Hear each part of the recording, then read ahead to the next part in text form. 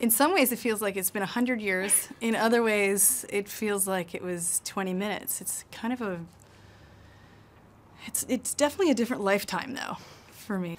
And yet there is this thread of continuity that's remained the same since when I was 2 years old, 19 years old. Now there's this sameness. It's not fair to deny me of the cross I bear that you did to me. You ought to know. There's a value system and a fire that remains.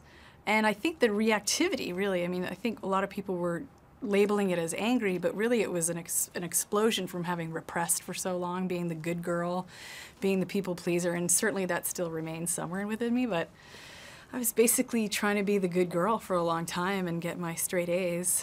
And then after a while, I just felt like this part of me that'd been sublimated for so long just exploded while I wrote Jagged Little Pill.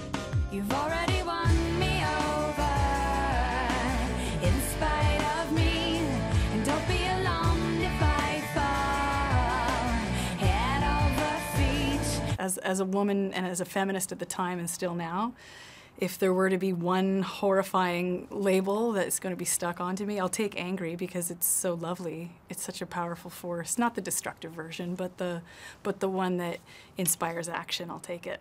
It's like rain.